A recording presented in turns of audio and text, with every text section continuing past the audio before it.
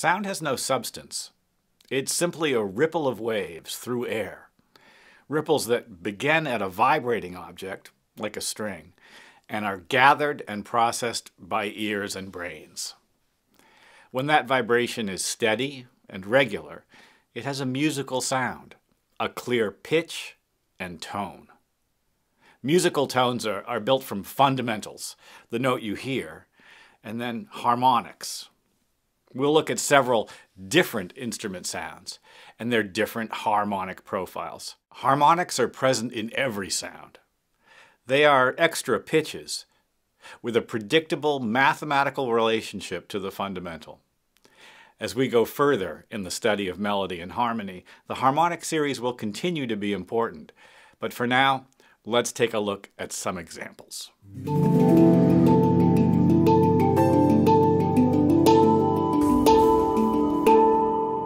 A very simple sound example is a sine wave. There it is right there.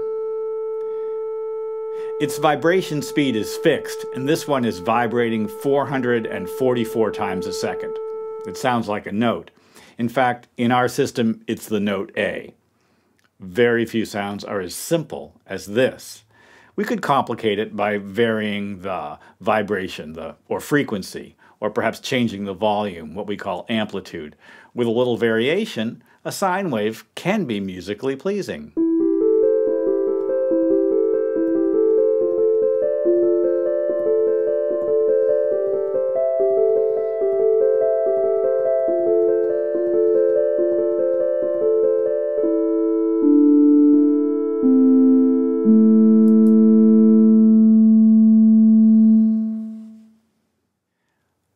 Most normal musical instruments vibrate in ways that produce more complicated waves.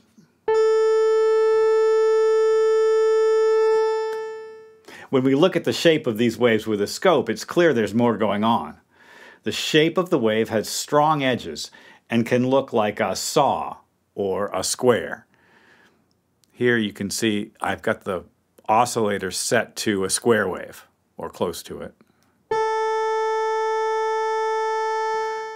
Here's a saw wave. Each shape has a recognizable sound. Learn the sounds of sine, saw, and square waves to shape your musical arrangements. One more important shape is pretty chaotic. It's a mix of all possible frequencies at once. It's noise. The sound of a waterfall, wind in trees, or a crashing cymbal are examples. Noise has a place in arrangements, and with some modulation, it can be soothing or supportive. You remember the sine wave, how it looked when I played. There's a big spike at 440 vibrations per second, and then a couple of smaller representations. These pitches are in the sound, although they're kind of hard to hear. We call them overtones because they're above the fundamental. They're also harmonics. Every sound has harmonics. It's a very simple sound with only a couple of harmonics that go away after a bit.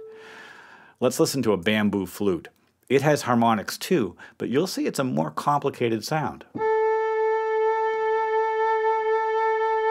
It has the same harmonics as the sine wave, plus a few more at the top, and a lot of noise components, all that rough stuff that you see in between there. Every sound has its own signature look for harmonics. Here's a plucked string. Extra harmonics, more harmonics than a flute. And you can also see an initial attack that's chaotic. It's what gives it its energy. It's a great sound. A guitar has a signature sound, and as does a violin. It's also a string. Let's see how it looks. More high frequency energy makes it sound kind of raspy. Oh, I love the sound of a violin. It also has a better, smoother initial attack. It's because it's bowed instead of plucked. A trumpet.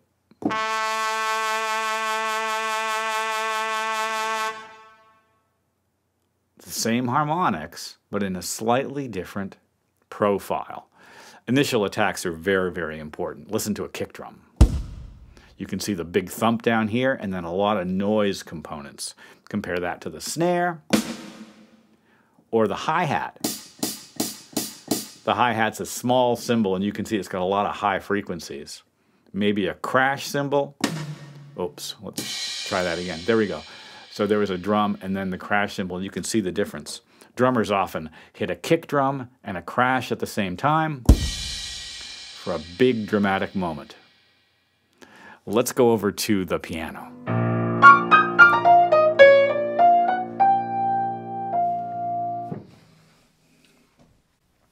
The piano. Okay, so when a string or a column of air vibrates, it vibrates along its entire length. The piano has 88 notes, and on many of the notes there are 3 strings.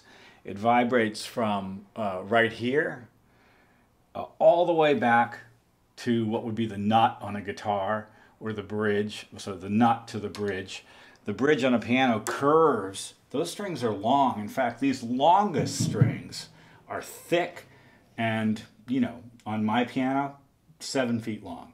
Well, the length of the string vibrates a long curving arc like this. I'll show you a picture of it if I can find one.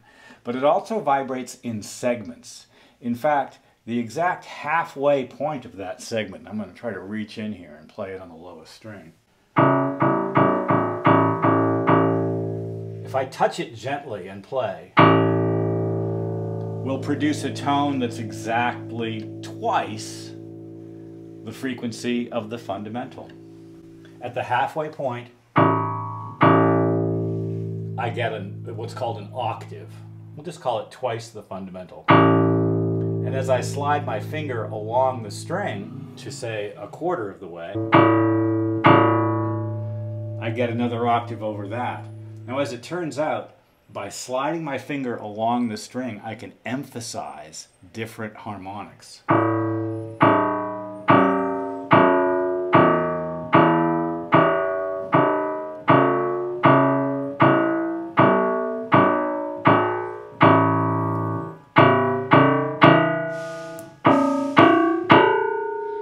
You get some really interesting sounds that way. Here's a fundamental note C. But within that sound are contained other harmonics. In fact, exactly twice that. And then a more mathematical formula going up, which we'll take a look at in some pictures.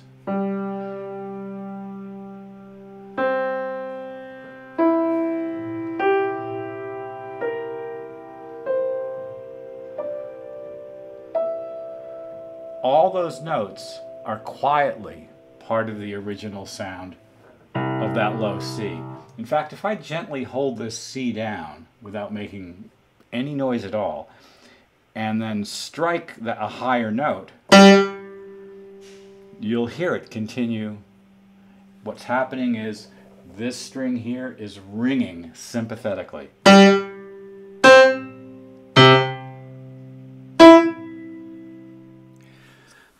Hi. Okay, so here I am with the guitar, and the guitar is a string instrument like the piano or violin. Each string vibrates from here, the nut, to here, the bridge, or is shortened by pressing down on the neck. As I shorten the string, the pitch goes up. But what we want to talk about are harmonics. Well, the exact halfway point between here and here is the 12th fret, and on this guitar there are 2 dots. I think you can probably see them. If I lightly touch, like I did on the piano, I get a note an octave above the fundamental of the string. If I find the 1/3 point on the string, which is here, I get a note that we call a 5th. Another octave, and then continuing.